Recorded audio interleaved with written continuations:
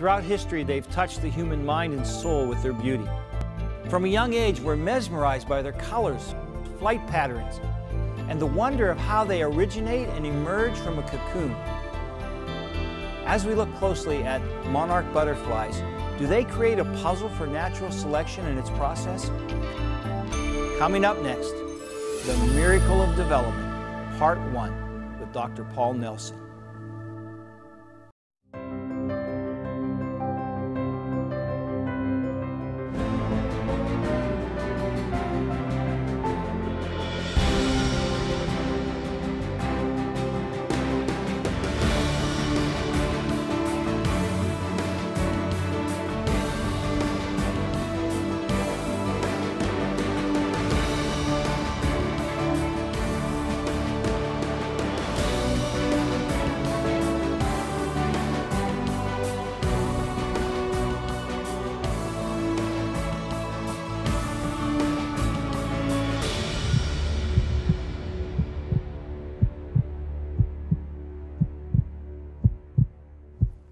Hello, my friends. Welcome to Origins. My name is Donn Chapman. It's so good to have you with us today. Thanks for joining us. You know, Origins is a forum where we take the evidence of science and we use it to validate the truth of creation. We have a great guest with us today. Dr. Nelson is with us. Dr. Paul Nelson, he's a PhD from the University of Chicago. He's a professor at Biola University and also a fellow at the Discovery Institute. We're so thankful that God's given us guys like you, and we are grateful that you would come be with us today. Listen, it's wonderful to be here. I really enjoy my job. Now, we're talking about the miracle of development. And so we're going to talk about Darwinian evolution. What's the core process of Darwinian evolution? The central theory that was really, I guess you could say, discovered by Darwin is called natural selection. And it has three fundamental requirements. Variation, you've got to have differences in some trait.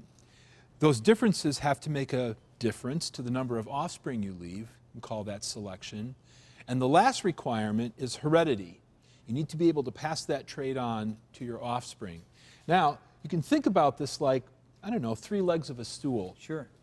Each of these requirements is necessary. By themselves, they're not sufficient. But if you get them all together, natural selection will operate. And it's a real process. The question is, can it do the work of evolution? Now, there's one point that I really need to stress, and that is, for evolution to operate, you've got to be able to leave offspring. If you can't, you're an evolutionary dead end. We'll come back to that because when you come to the puzzle of where animals came from, it turns out to matter. It does matter. So if you can't reproduce, you can't do evolution. You can't have evolution. Evolution will not occur. Actually, it might be easier if I went up to the board. I think it would be great if you explain. go to the board and show us what you got for us up there. All right, suppose we want to explain an evolutionary transition where a species A will turn into species B through time. Now, of course, real organisms are more interesting than colored squares, or colored shapes, I should say. But this will give you the idea that we want to change the form, the overall form of the organism. Now, if A and B are animals, they will be built, as you and I were built, by a process of development, where in almost every case, you start with a single cell, the fertilized egg, then there's a long developmental process that ensues, leading eventually to the adult. Now, it's in the adult stage that you have reproductive capability. That matters for natural selection because one of the necessary requirements of our three-legged stool is being able to produce offspring, to reproduce. So, that's how A is built. And if we want to change A, the shape, the form, into something like B, we're going to have to change the construction process.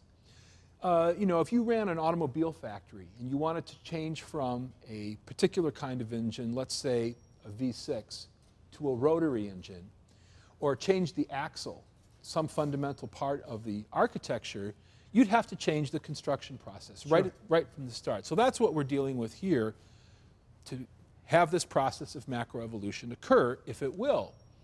Now, here's an important point to keep in mind when we come to our example later.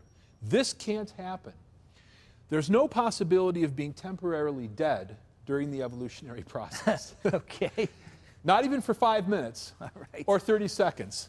So if the evolutionary hypothesis that you've proposed requires you to go through a temporarily lifeless stage, on those grounds alone, you can rule it out. All right. That's not going to happen. We'll keep that in mind. Now, here's the challenge for natural selection. As I said, it's a real process. We actually have lots of examples of natural selection in action, such as in things like antibiotic resistance. But can that process of selection do something like this? Here's a very simple hypothetical animal.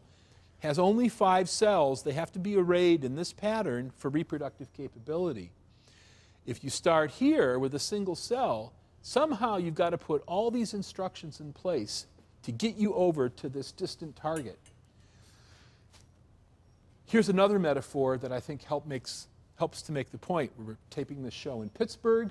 You have lots of these, some of them quite elegant and beautiful. Lots of bridges. Lots of bridges. Let's say this is a 1,000-foot chasm. You definitely don't want to fall down in there.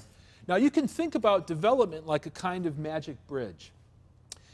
Right at home in an Indiana Jones movie. Let's say you're standing over there and you want to get to this side and you start walking across. As long as you keep walking, the bridge will be there beneath your feet. The minute you stop to look over the edge or turn around, the bridge disappears. Development is very much like that. When a cell-fertilized egg begins to divide, heading towards the adult, it's got to keep going to get all the way over here where reproductive capability is going to commence. So, remember our 3 requirements and leaving offspring? These are critical for natural selection to operate. Let's take a real-life example. This a female monarch. A beautiful example at that. Beautiful example. The male has little dark patches here on either side of the abdomen where the male stores pheromones. These are chemicals that attract females. Those are his cologne patches, if you will. The amazing thing about butterflies, well, one of the amazing things, is that when you look at them close up, the complexity and precision of their design is just breathtaking. When you hold a living butterfly in your hand for the first time, maybe you've netted it or you've picked it off a flower or something, here's this incredibly beautiful organism, intricately shaped with its feet and antennae and all these things moving at once. Every one of these 20,000 species have different color patterns, and every one of them has different shaped wings. The diversity is just so magnificent. If I was the greatest artist in the world, there was no way I could come up with all of these patterns. I mean, it would be just absolutely impossible. If you open the work of a lepidopterist, someone who studies butterflies, somewhere in that writing, you're going to find the language of astonishment. The fact that it goes through a caterpillar stage and then becomes this mysterious chrysalis, out of which this flying creature emerges, has captured the imagination of people since antiquity.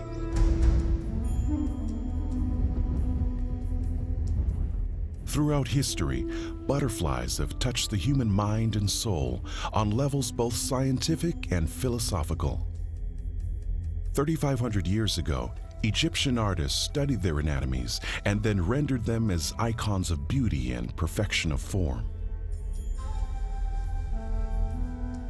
In Aztec and Mayan folklore, the insects symbolized life and death. Monarchs appear to pass through a stage in their development where they look for all the world like they're not alive. It's a puzzle for evolution because, well, here's another way of thinking about it. This is Houdini with 3 of his assistants, and he's being lowered by his feet into a water box. Now, he's not going to go in unless he has a plan for getting out. He just won't let himself do that. At least not more than once. No. He probably has a backup plan to the backup plan. Yeah. All right. Well, the parallel to butterfly development is really pretty strong. If you look at the monarch life cycle, there's a stage in which you're neither a caterpillar nor a butterfly. You're on your way between these 2 ways of making a living. The question is, how did all of this evolve if natural selection was the causal process? So let's look at a little bit of the details. Here is a monarch egg. carefully deposited by the mother on the underside of a milkweed plant. When you look at it more closely, it's a beautifully symmetrical little structure. There's actually an air hole up at the top there.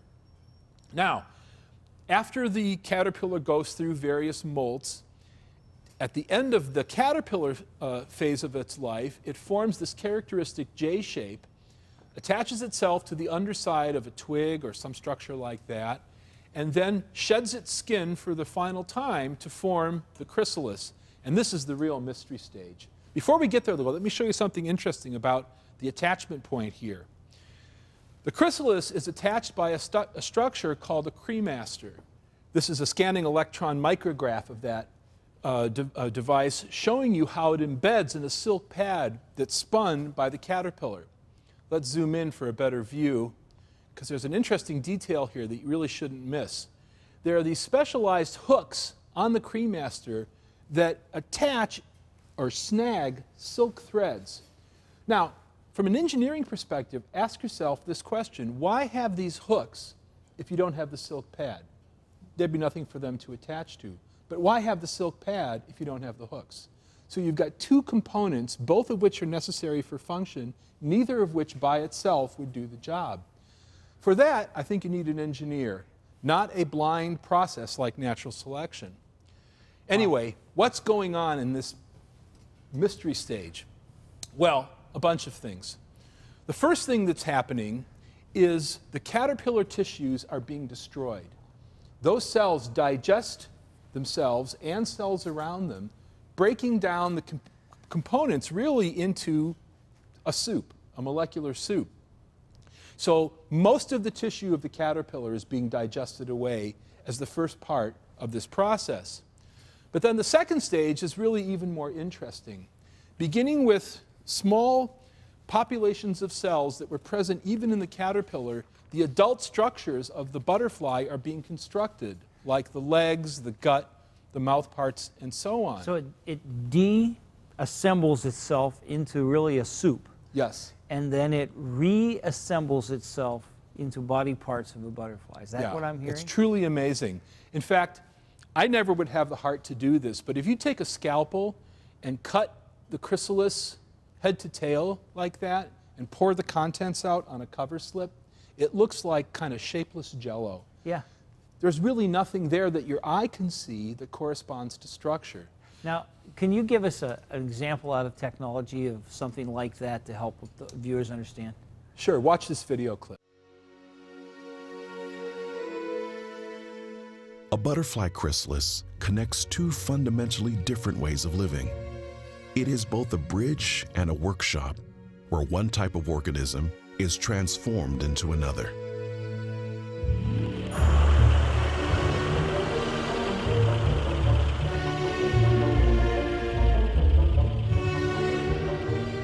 The magnitude of this transformation has been compared to a Model T Ford that suddenly encases itself within a garage.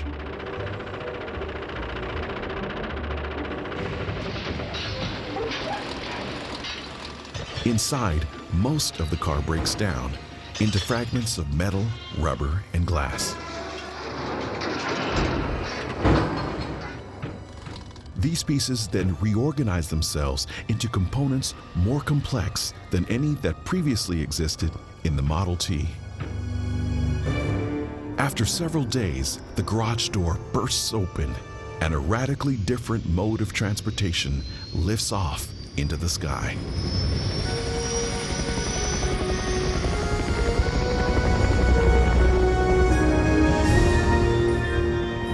Now, Dr. Nelson, as I watched that video, I chuckle to myself when it says it deassembles itself. Okay, so something can blow up and deassemble. Then it says it reassembles itself into something. So that what goes in as a Model T comes out as a helicopter. We sit there and say, now that's ridiculous and that's impossible. There but it in is. fact, that's what happens, isn't it? It's happening. Yeah. It's happening. And this is even more miraculous than that. Oh, by orders of magnitude. Yes. So let's pick up the story at the end when, if you will, the helicopter comes out. The chrysalis begins to darken after about a week goes by, and you can begin to make out the colors and the patterns of the adult butterfly. It emerges, pumps up its wings. As they dry, they become flight-worthy or flight-capable structures, puts its proboscis together. Let's go back to Houdini to show you just what a puzzle this is for evolution. So I told you Houdini, and I think everyone would agree, is not going to go in the box without a plan to get out. Well, let's compare Houdini to the butterfly. Going in, death is the consequence unless you've got a plan to get out, and probably a backup plan as well.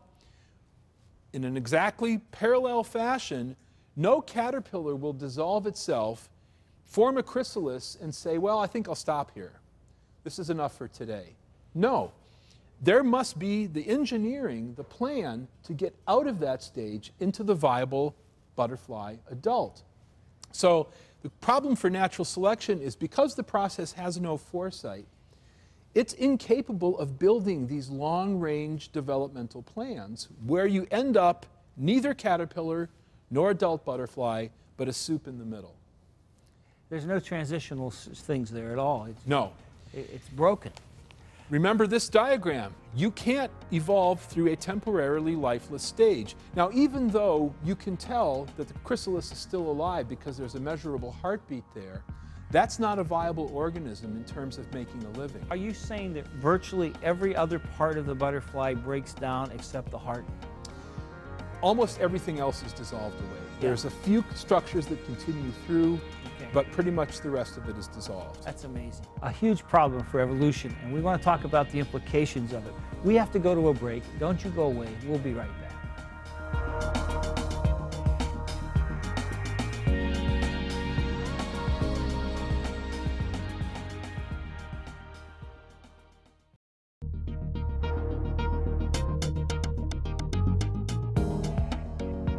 Today's guest on Origins, Dr. Paul A. Nelson, Ph.D., is a philosopher of biology and evolutionary theory. Dr. Nelson is currently a fellow of the Discovery Institute and adjunct professor in science and religion at Biola University. Paul lectures frequently regarding the intelligent design debate at colleges and universities throughout the U.S. and Europe. He has appeared in several films on intelligent design for Illustro Media. One video he would like to make available is titled Metamorphosis. To order the DVD, call 800-266-7741. To contact Dr. Nelson, write to Biola University, 13800 Biola Avenue, La Mirada, California, 90639.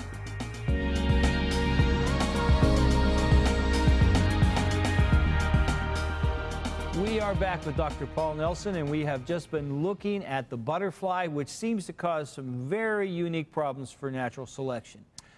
What are some of the answers that the evolutionary community would give? Well, let me tell you an interesting story about a paper that was published 3 years ago. In 2009 in a leading journal, Proceedings of the National Academy of Sciences. The author was a guy named Donald Williamson. He's a zoologist at the University of Liverpool in England. And Williamson started his paper by saying, the prevailing Darwinian scenario just doesn't work. Caterpillars and butterflies are just too different as creatures, the way they make their living and so forth, their anatomy, for there to have been any kind of step-by-step natural selection scenario to explain the evolution. So his argument was, we need to try something else. We need to try a radically different hypothesis, and here's what he came up with. Before I tell you that, though, let me say a little bit about what happened after this paper was published. All right. This journal used to have a special track for members of the National Academy. If you were a member, you could fast track either one of your papers or from a colleague, fast track that paper into print, speed up the review process. Williamson was friends with a woman named Lynn Margulis, a leading biologist at the University of Massachusetts, who was a National Academy member. She fast-tracked this paper. It created such a controversy that after it was published, the National Academy eliminated that pathway. It doesn't exist anymore. Not only did they take it away from her, they took the whole pathway away. For everybody. Yeah. From everybody. But here's what he came up with. He said, let's start with something that looks kind of like a caterpillar. Now, this is not a caterpillar, even though it sort of looks like it. It's called an onychophoran, or a velvet worm. Okay. It's got the stubby little legs, Yeah, the tubular body. Kind of looks like a caterpillar. We don't have these in North America. You have to go elsewhere in the world to see them. he said, you'll start with that, and then you'll use probably some kind of arthropod species like a grasshopper that doesn't go through metamorphosis. When a grasshopper is born, newly hatched out of the egg, it looks very much like an adult. So they grow, add a few details, their wings get longer, their sexual organs develop. But a baby grasshopper looks like a miniature adult grasshopper. Doesn't go through this dramatic metamorphosis that we've seen. All right, so velvet worm, grasshopper-like arthropod, they meet at a singles bar, and it all works out. So he said they crossbreed. They hybridize. Yeah. Now, that's just never, ever going to happen. I mean, that would be like you hybridizing with a clam. The genetic incompatibilities, God forbid, right? Yeah. Thank you. The genetic incompatibilities By are the so... way, I think he already has. Yes, he took care of that already, yeah. Now, I very much doubt that this ever happened or would work.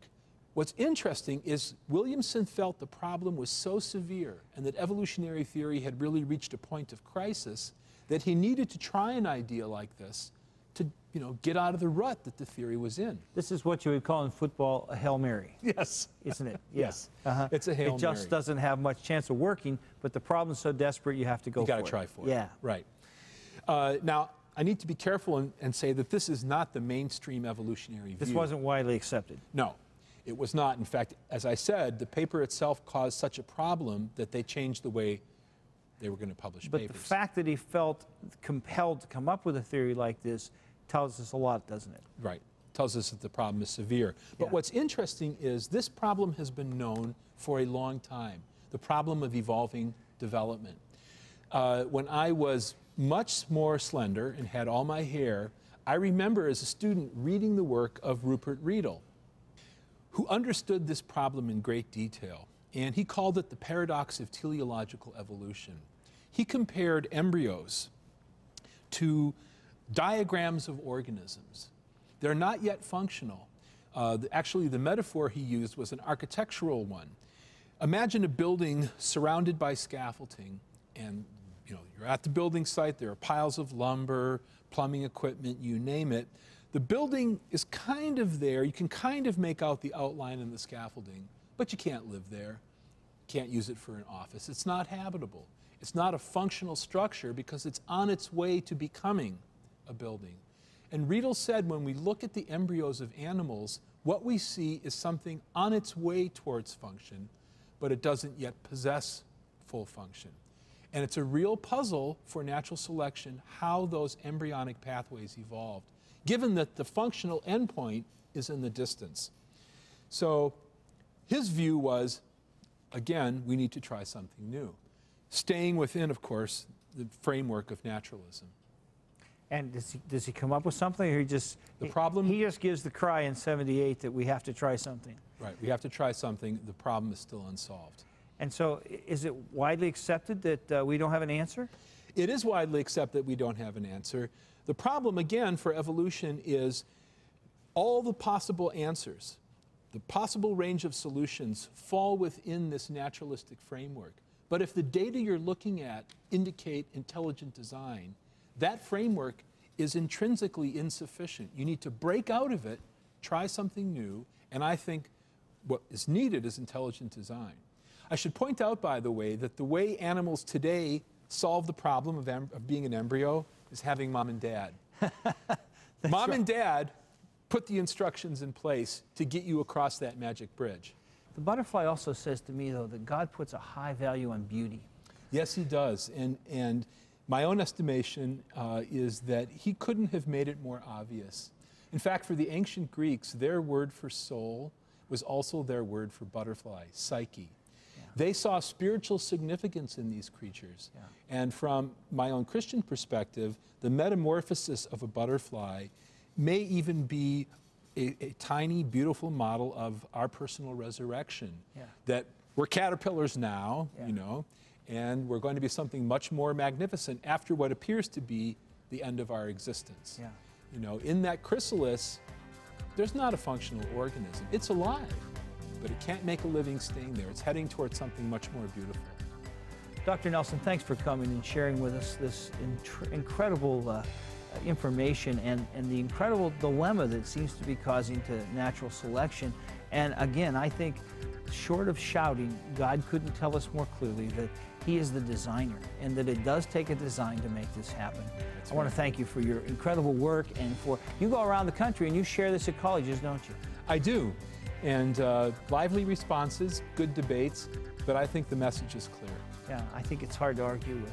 My friends, I just want to thank you for being a part of this discussion today and being with us. I hope that we've reinforced your confidence that you're not here by accident, you're here by design. That the God who designed the little worm who would become the beautiful caterpillar, or become the beautiful butterfly, He designed you too. And remember this above all else, it's God's view that He created you. That should be your worldview too. Hope we see you again here soon on Origins. God bless you, my friend. Thank you, sir. Good to have you.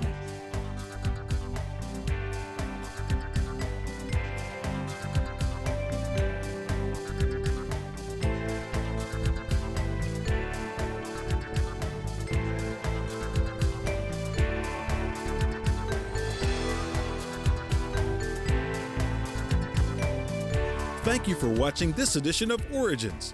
If you'd like a copy of the PowerPoint information presented today, you can download a PDF file from our website at www.originstv.org.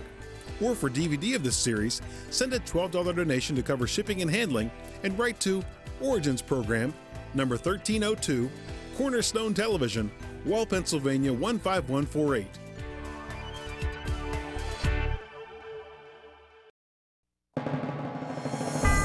Origins is made possible by the faithful prayers and the financial support of you, our Cornerstone Television family.